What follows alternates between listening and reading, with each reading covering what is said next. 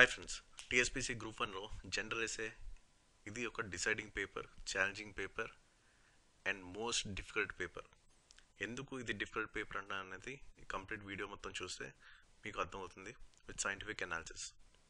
And last time APPSC group 1లో చాలా మంచి results వచ్చాయి. మన గైడెన్స్ ద్వారా ఒకరికి డెప్యూటీ కలెక్టర్ వచ్చింది, 4 ఎంపీడీఓస్ వచ్చాయి అండ్ టోటల్ 18 మందికి గ్రూప్ 1 ఇంటర్వ్యూ కాల్స్ కూడా రావడం జరిగింది. సో దీంట్లో చాలామంది బిగినర్స్ ఉన్నారు. ప్రిలిమ్స్కి జస్ట్ ముందు వచ్చి ప్రిలిమ్స్ క్లియర్ చేసి తర్వాత మెయిన్స్ క్లియర్ చేసి గ్రూప్ 1 ఇంటర్వ్యూ కాల్స్ కూడా వచ్చాయి. చాలా తక్కువ టైమ్ ఆఫ్ ప్రిపరేషన్లోనే.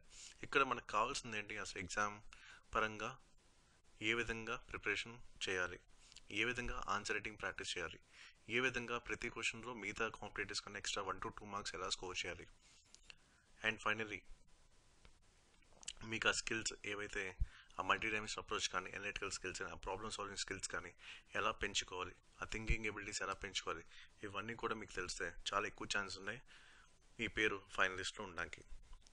అండ్ ఉన్న టైం కూడా చాలా ఎక్కువ, మంచి టైం ఇచ్చారు. మీ నెక్స్ట్ 3 months ఆఫ్ ప్రిపరేషన్ కంప్లీట్గా మెయిన్స్ ఎగ్జామినేషన్ పాయింట్ ఆఫ్ ఉండాలి అండ్ దాంతోపాటు ఆన్సర్ రైటింగ్ మీద ఎక్కువ ఫోకస్ చేయాలి and daily minimum number of questions practice చేయాలి. And last 1 month of preparation ఏదైతుంది ఎగ్జామ్కి ముందు, అక్కడ ఎక్కువ రివిజన్ చేయాలి అండ్ ఎక్కువ ఆన్సర్ రైటింగ్ ప్రాక్టీస్ చేయాలి. అప్పుడు మీకు చాలా ఎక్కువ ఛాన్స్ ఉంటాయి ఫైనలిస్ట్లో మీ పేరు ఉండడానికి. ఇదంతా ఏంటంటే through consistency and smart work మాత్రమే అవుతుంది. అండ్ నేను చెప్పేవన్నీ కూడా మీకు ప్రూవెన్ స్ట్రాటజీస్. ఆల్రెడీ మన టీఎస్పీసీ గ్రూప్ 1 ప్రిలిమ్స్లో కూడా చాలా మంచి రిజల్ట్స్ అయితే వచ్చాయి. అవన్నీ కూడా మా టెస్టిమోనియల్స్ అన్నీ కూడా టెలిగ్రామ్ ఛానల్లోనే, అవన్నీ కావాలంటే ఒకసారి మీరు చూడొచ్చు. సో ఫస్ట్ ఆఫ్ ఆల్ ఇక్కడ ఎస్ఏ సంబంధించి చూసుకుంటే ఈ క్వశ్చన్ పేపర్ ప్యాటర్న్ మీరు గమనించండి. 3 సెక్షన్స్ ఉంటాయి, దాంట్లో 3 essays మీరు రాయాలి. సో ఇంటర్నల్ చాయిస్ కూడా బాగానే ఇచ్చారు. కానీ ఇక్కడ ఎక్కడ ప్రాబ్లం అంటే 1000 words, అంటే మీరు ఒక్కొక్క ఎస్ఏకి 1000 words రాయాలి. అక్కడే మెయిన్ ప్రాబ్లం వస్తుంది.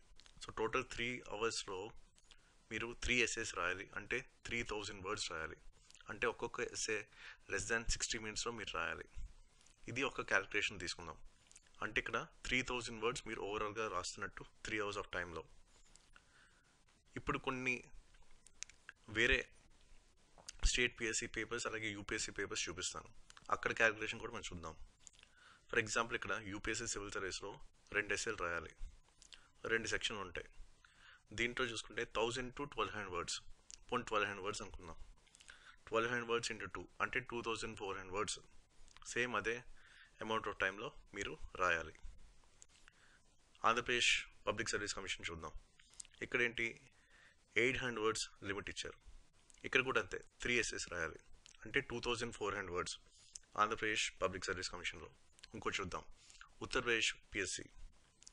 సో దీంట్లో చూసుకుంటే ఇక్కడ కూడా 3 sections ఉంటాయి, 3 essays రాయాలి. ఇక్కడ వర్డ్ లిమిట్ ఎంత ఇచ్చారు, 700 ఇచ్చారు. ఇక్కడ 3 essays రాయాలి, అంటే 2100 words. ఓకే, అంటే మీరు ఒకసారి క్యాలిక్యులేట్ చేసుకోండి టీఎస్పీఎస్సీ పరంగా ఎంత ఛాలెంజింగ్ కాకపోతుందో. అది డిసైడింగ్ పేపర్ అవుతుంది అండ్ ఇక్కడ పర్ఫార్మెన్స్ అనేది నెక్స్ట్ పేపర్స్ మీద కూడా ఇన్ఫ్లుయెన్స్ అవుతుంది. ఇక్కడ మీరు బాగా రాశారనుకోండి general essay, very good. In case me performance కనుక డౌన్ అయితే ఆటోమేటిక్గా నెగిటివ్ వైబ్ అనేది వెళ్తుంది మీ బ్రెయిన్లోకి అండ్ తర్వాత పేపర్స్ మీద అది ఇన్ఫ్లుయెన్స్ పడే అవకాశం ఉంది. కాబట్టి ఇప్పుడు నుంచి ఆ క్యాలిక్యులేషన్ మీరు స్టార్ట్ చేసుకోవాలి. ఇప్పుడు 2100 words అనుకోండి, ప్రాబ్లం కాదు. అదే 2400 words అనుకోండి, ప్రాబ్లం కాదు. ఇక్కడ కూడా అంతే, యూపీఎస్సీలో కూడా 2400 words ప్రాబ్లం కాదు. ఎక్కడ ప్రాబ్లం ఉంటే మన టీఎస్పీసీతోనే ప్రాబ్లం. ఇక్కడ మీరు 3000 words రాయాలి. ఇదే పెద్ద ఛాలెంజ్. అండ్ ఒక్కొక్క ఎస్ఏకి ఆ బ్రెయిన్ స్టార్మింగ్కి, ఆ structured format తేయడానికి and final full length SA రాయడానికి కనీసం 1 hour 15 minutes పడుతుంది కరెక్ట్గా రాయాలంటే. అంటే 15 minutes మీ స్పీడ్ని క్యాలిక్యులేట్ చేసుకోవాలి తగ్గించడానికి. అంటే ఇక్కడ ఆన్సర్ రైటింగ్ ప్రాక్టీస్ చాలా ఎక్కువ ఉంటే తప్ప ఒక్కొక్క ఎస్ఏ 1000 words అనేది less than 60 minutes మీరు రాయలేరు. ఓకే, ఇది పెద్ద ఛాలెంజ్. ఇది ఒకసారి మీరు క్యాలిక్యులేట్ చేసుకోండి ఇప్పటి నుంచే. అంటే కనీసం వీక్లీ ఒక 2 to 3 ఎస్సేస్ ప్రాక్టీస్ చేసే తప్ప మీకు ఆ రేంజ్ ఆఫ్ స్పీడ్ రాదు, ఆ రేంజ్ ఆఫ్ కంటెంట్ అయితే రాదు. ఇక్కడ కంటెంట్ బిల్డింగ్ కూడా చాలా చాలా ఛాలెంజింగ్, ఎందుకంటే 1000 వర్డ్స్ దాకా తీసుకెళ్ళాలి కాబట్టి. అయితే ఇక్కడ కొన్ని స్ట్రాటజీస్ ఉన్నాయి. For example thematic approach. ఇప్పుడు టోటల్ తీసుకుంటే మీకు చాలా థీమ్స్ ఉంటాయి. ఇప్పుడు ఫర్ ఎగ్జాంపుల్ ఇక్కడ contemporary social issues and social problems, దీంట్లో ఎక్కువ యూపీఎస్సీ ప్రీవియస్ పేపర్స్లో కానీ వేరే స్టేట్ పిఎస్సీ పేపర్స్ కానీ మొత్తం అన్ని కూడా అనలైజ్ చేశాక 7 థీమ్స్ మీద ఎక్కువ క్వశ్చన్స్ వచ్చాయి. ఓకే, అలాగే నెక్స్ట్ చూద్దాం issues of economic growth and justice. ఇది కూడా అంతే. UPSC civil services plus other state PSC, అన్ని స్టేట్ పిఎస్సీ కలిపి 5 థీమ్స్ అయితే రావడం జరిగింది ఎకానమీలో. ఇవంటే కొంచెం స్ట్రాటజీస్ ఎక్కువ మెంటర్షిప్ ప్రోగ్రామ్ వరకు ఇస్తున్నాం, అందుకే థీమ్స్ అన్ని కూడా పేర్లు చెప్పట్లేదు నేను. తర్వాత సెక్షన్ చూసుకుంటే డైనమిక్స్ ఆఫ్ ఇండియన్ పాలిటిక్స్. దీంట్లో జస్ట్ 2 థింగ్స్ మీద ఎక్కువ రావడం జరిగింది. అలాగే historical and cultural heritage of India 3 things మీద రావడం జరిగింది. ఆ తర్వాత developments in science and technology total 3 things మీద వచ్చాయి. అలాగే ఎడ్యుకేషన్ హెచ్ఆర్డి 2 థింగ్స్ మీద వచ్చాయి. ఇప్పుడు దీంట్లో కూడా ఎక్కడ మోస్ట్ ఛాలెంజింగ్ ఎలిమెంట్ ఉంది, సెక్షన్ 1లో ఉంది. ఎందుకంటే దీంట్లో total contemporary social issues and social problems పరంగా 7 ఉన్నాయి. అలాగే issues of economic growth interest 5 ఉన్నాయి. అంటే ఇక్కడ మీకు 12 థీమ్స్ వచ్చాయి. అలాగే డైనమిక్స్ ఆఫ్ ఇండియన్ పాలిటిక్స్ +2 14 +3 17 +3 20 +2 22. అంటే ఓవరాల్గా మీకు 22 థీమ్స్ అనేవి వస్తున్నాయి. 22 థీమ్స్ ప్రిపేర్ అవ్వాలంటే అంత ఈజీ కాదు. అండ్ వాళ్ళు ఏ టైప్ ఆఫ్ బౌన్సర్స్ ఇస్తారో కూడా తెలియదు.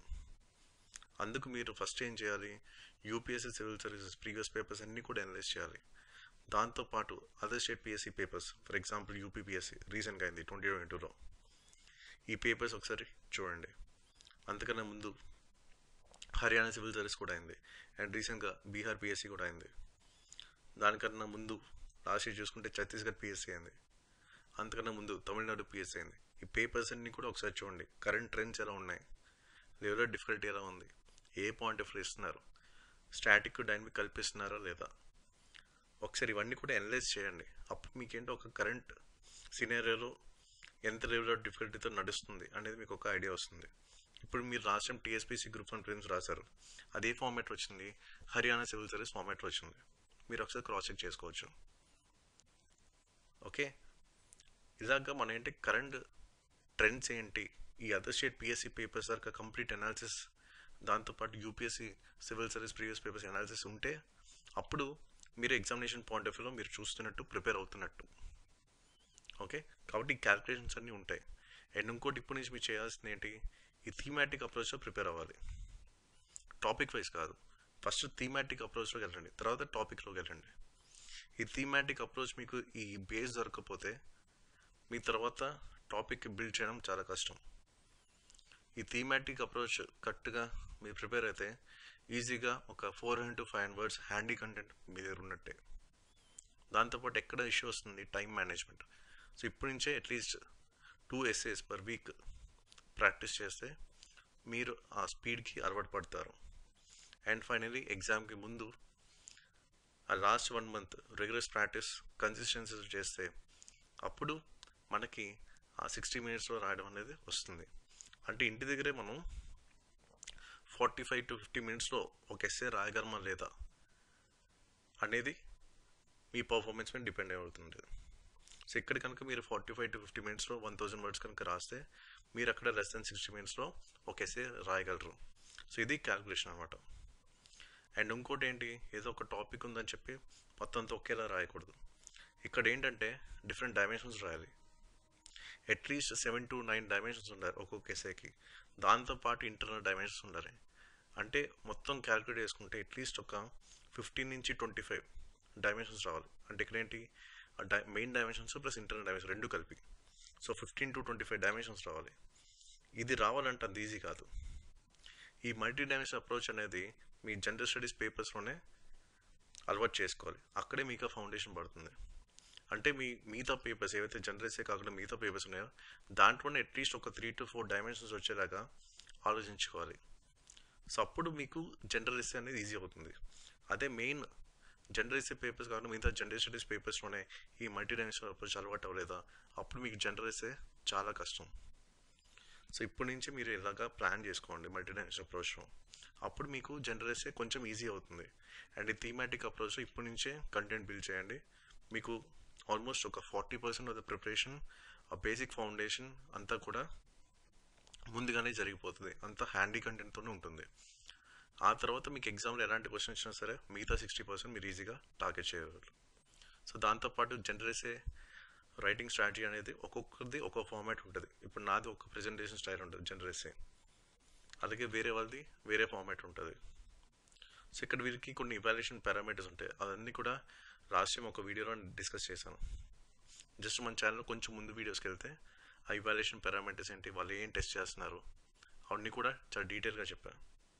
యూపీఎస్సీ లైన్స్లో చెప్పాను, అలాగే స్టేట్ పిఎస్సీ లైన్స్లో కూడా చెప్పాను. దానికి సంబంధించిన చెక్ లిస్ట్ కూడా ఒకటి చెప్పాను, అది కూడా మీరు ఒకసారి చూడండి. జస్ట్ ఒక 2-3 వీక్స్ ముందే ఆ వీడియో అయితే పెట్టాను, అది ఒకసారి మీరు చెక్ చేయండి, ఇంకా మీకు క్లారిటీ వస్తుంది. సో ఇది ఓవరాల్గా. అండ్ ఇప్పుడు ప్యాటర్న్లో కూడా కంపల్సరీ క్వశ్చన్స్ పెట్టారు. అంటే టోటల్ 3 సెక్షన్స్, అంటే ఓవరాల్గా 6 క్వశ్చన్స్ కంపల్సరీ క్వశ్చన్స్. ఆటోమేటిక్గా మీకు ఒక చిన్న ఇన్పుట్ ఇస్తున్నట్టే కంపల్సరీ క్వశ్చన్స్ అంటే మేబీ బౌన్సెస్ రావడానికి అవకాశం ఉంది. అయితే బౌన్సెస్ని ఎలా ఫేస్ చేయాలో కూడా తెలియాలి. ఓకే, ఇప్పుడు ఈ 1000 వర్డ్స్ లిమిట్ అనేది మీకు ఇదేదో కొత్తగా వచ్చింది కాదు, ఆల్రెడీ ఒడిశా పిఎస్సీలో ఉంది. ఓకే, ఒడిశా పిఎస్సీది కొంచెం టీఎస్పీసీ వాళ్ళు తీసుకున్నారు. అలాగే కంపల్సరీ ప్లస్ ఇంటర్నల్ చాయిస్ ఉంది కదా, ఇది ఎక్కడి నుంచి తీసుకున్నారంటే మధ్యప్రదేశ్ పిఎస్సీ నుంచి తీసుకున్నారు. ఓకే, అండ్ దాంతోపాటు ఇప్పుడు 200 వర్డ్స్ లిమిట్ ఉంది. ఓకే, సో దీంట్లో కొంచెం మీకు బౌన్సెస్ అయ్యే అవకాశం ఉంది. అంటే ఫార్మాట్ ఆఫ్ క్వశ్చన్స్ చూపిస్తున్నాను. ఫర్ ఎగ్జాంపుల్ 200 వర్డ్స్లో మీ అందరికీ తెలిసింది ఈ ఫార్మాట్ ఆఫ్ క్వశ్చన్స్ రావడానికి అవకాశం ఉంది. అలాగే ఇంకో ఫార్మాట్ ఆఫ్ క్వశ్చన్స్ ఏంటి, దీంట్లోనే ఏబీ ఇచ్చి 100 వర్డ్స్ కూడా రాయమనచ్చు. ఎందుకంటే ఇవి చాలా రిపీటెడ్గా వచ్చినాయి పంజాబ్ పిఎస్సీలో. ఇక్కడ చూడండి, ఇదో క్వశ్చన్ 100 వర్డ్స్ ఇచ్చారు, అండ్ ఇదో క్వశ్చన్ 100 వర్డ్స్ ఇచ్చారు. ఇలా కూడా రావడానికి అవకాశం ఉంది. కాబట్టి ఈ టైప్ ఆఫ్ ఫార్మాట్లో కూడా ప్రిపేర్ అవ్వాలి మీరు.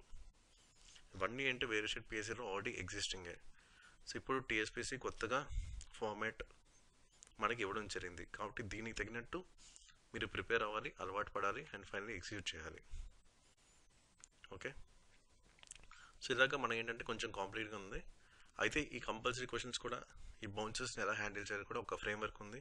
అలాగే ప్రతి సబ్జెక్ట్కి ఒక ఫ్రేమ్వర్క్ అండ్ స్ట్రాటజీ ఉంటుంది. సో దానికి తగినట్టు చేసుకుంటే కొంచెం మినిమం మార్క్స్ అయినా మిగతా కన్నా బెటర్గా వచ్చేలాగా ఈ బ్యాకప్ స్ట్రాటజీస్ అయితే మీకు పనికొస్తాయి. సో ఇప్పుడు టీఎస్పీసీ గ్రూప్ 1 మెయిన్స్ కోసం మనం ఒక పర్సనల్ మెంటర్షిప్ ప్రోగ్రామ్ అయితే స్టార్ట్ చేసాం. డైరెక్ట్గా మీతో ఇంటరాక్ట్ అవ్వడం జరుగుతుంది through Google meet. And first సెషన్లోనే me strengths ఏంటి, వీక్నెస్ ఏంటి అనలైజ్ చేసి ఒక ప్రీ ప్లాన్ స్ట్రాటజీ అయితే ఇవ్వడం జరుగుతుంది మెయిన్స్ ఎగ్జామ్ ఎలా క్రాక్ చేయాలనేది. సో దాంతోపాటు కంటెంట్ బిల్డింగ్ కావాల్సినవి, ఆన్సర్ రైటింగ్ కావాల్సిన మెయిన్ ఇన్పుట్స్ అన్నీ కూడా మీకు ఫస్ట్ సెషన్లోనే ఇవ్వడం జరుగుతుంది. మీ థింకింగ్ ఎబిలిటీస్ ఎలా పెంచుకోవాలి అనేది కూడా ఫస్ట్ సెషన్లో మీకు చెప్పడం జరుగుతుంది. దాంతోపాటు స్టడీ మెటీరియల్స్ మొత్తాన్ని కూడా ఎగ్జామినేషన్ పాయింట్ ఆఫ్ వ్యూ ఉంటాయి. అండ్ దాంతోపాటు ఫస్ట్ సెషన్లోనే కొన్ని ఇన్నోవేటివ్ అప్రోచెస్ అండ్ టెక్నిక్స్ కూడా మీకు చెప్పడం జరుగుతుంది. ప్రతి క్వశ్చన్లో మిగతా వాళ్ళకన్నా ఎక్స్ట్రా 1 to 2 మార్క్స్ ఎలాగా స్కోర్ చేయాలని. దాంతోపాటు బ్లూ ప్రింట్ అనాలిసిస్లో భాగంగా other state PSC, TSPC, UPSC previous questions కూడా అనలైజ్ చేసి మీకు ఇవ్వడం జరుగుతుంది topic wise. And how to hit the bull size ఇక్కడ మెయిన్ మీకు ఫెచ్ అవుతుంది. ఇప్పుడు ఒక్కొక్కటి సబ్జెక్ట్ తీసుకుంటే ఒక్కొక్క సబ్జెక్ట్కి ఒక్కొక్క ఆన్సర్ రైటింగ్ స్ట్రాటజీ ఉంటుంది. అండ్ దాంతోపాటు మీ టెక్నికాలిటీ సబ్జెక్ట్ కూడా మెయింటైన్ చేయాలి. ఇక్కడ మిగతా వాళ్ళకి మీకు డిఫరెన్స్ అనేది వస్తుంది. అండ్ ఇవాల్యుయేటర్ కూడా ఇంప్రెస్ చేయడానికి అవకాశం అవుతుంది.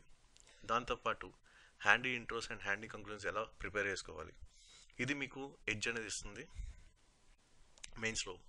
ఎందుకంటే మ్యాక్సిమం ఎవరైతే ఇంటర్వ్యూ కాల్స్ వచ్చాయో వాళ్ళందరికీ ఇంట్రో కంక్లూజన్ పార్టే బాగా హెల్ప్ అయింది, బిగినర్స్ స్పెషల్కి. సో బిగినర్స్ ఎవరైతే ఉన్నారో సో వాళ్ళతోనే ముందుగానే ఏపీపీఎస్సీ గ్రూప్ 1కి ఈ handy intros and handy conclusions కొంత ఫోల్డర్ అనేది క్రియేట్ చేయడం జరిగింది, నేర్పించడం జరిగింది. వాళ్ళు ఇదే ఎగ్జిక్యూట్ చేశారు. అండ్ ఫస్ట్ అటెంప్ట్లోనే వాళ్ళకి గ్రూప్ 1 ఇంటర్వ్యూ కాల్స్ అయితే రావడం జరిగింది. అండ్ దాంతోపాటు ఎస్ఏ రైటింగ్, ఇది deciding paper, challenging paper. So దీంట్లో కూడా మ్యాక్సిమం మార్క్స్ ఎలా స్కోర్ చేయాలని కూడా స్ట్రాటజీ కూడా మీకు చెప్పడం జరుగుతుంది. అండ్ దాంతోపాటు మీకు టెస్ట్ సిరీస్ ద్వారా మీ పర్సనల్ పర్ఫార్మెన్స్ ఇవాల్యుయేషన్ ఎలా ఉందని ప్రతి 10 days ఒకసారి చెక్ చేయడం జరుగుతుంది. సో ప్రతి 10 డేస్కి ఒక స్లాట్ ఉంటుంది, 10 to 12 డేస్కి ఒకసారి. సో అప్పుడు మీకు ఈ పర్సనల్ పర్ఫార్మెన్స్ ఎవాల్యుయేషన్ కూడా ఉంటుంది. మెయిన్గా మనం ఫోకస్ చేస్తుంది తెలంగాణ సిలబస్. ఎందుకంటే ఇప్పుడు యూపీఎస్సీ నుంచి కూడా ప్రిపేర్ అయ్యే వాళ్ళు, senior players and already mains రాసిన వాళ్ళు, ఇంటర్వ్యూకి వెళ్ళిన వాళ్ళు కూడా ఇప్పుడు వస్తున్నారు గ్రూప్ 1 మీకు కాంపిటీషన్గా. కాబట్టి వాళ్ళకి మీకు ఎక్కడ ఎడ్జ్ అనేది దొరుకుతుందంటే ఈ తెలంగాణ సిలబస్లోనే. సో అందుకు దీని మీద మనం ఫోకస్ చేయడం జరుగుతుంది. కాబట్టి 900 మార్క్స్కి ఏవైతే మీకు వస్తాయో సో దాన్ని బట్టి మెరిట్ బట్టి మీకు ఏ సర్వీస్ అనేది తెలుస్తుంది. అండ్ ఇక్కడ ఆన్సర్ రైటింగ్ ప్రకారం మీ ఆన్సర్ స్క్రిప్ట్ ఏదవుతుందో అదే డిసైడింగ్ అనమాట, ఎందుకంటే ఇంటర్వ్యూస్ లేవు కాబట్టి. అండ్ మీ ఆన్సర్ స్క్రిప్ట్ అనేది ఇద్దరు ప్రొఫెసర్స్ ఇవాల్యుయేట్ చేస్తారు. కాబట్టి ఆ టెక్నికాలిటీ సబ్జెక్ట్ కూడా మీరు మెయింటైన్ చేయాలి. అండ్ ఇంకో పక్క బ్లూ ప్రింట్ ప్రకారం ఆ కీవర్డ్స్ కూడా మ్యాచ్ అయ్యేలా రాయాలి, ఇవాల్యుయేటర్ని ఇంప్రెస్ చేయాలి. ఇంకో పక్క TSPC expectations ఏవైతున్నాయి, analytical skills, problem solving skills, అవన్నీ కూడా మీట్ అయ్యేలాగా కంటెంట్ మీరు రాయాలి. సో ఇదనమాట. ఇన్ కేస్ మీకు ఈ కోర్స్ కనుక అవసరం ఉంటే, ఇంట్రెస్ట్ ఉంటే మీరు ఈ నెంబర్కు కాంటాక్ట్ చేసి డీటెయిల్స్ అనేవి తెలుసుకోవచ్చు. Okay, that's it video and thanks for watching.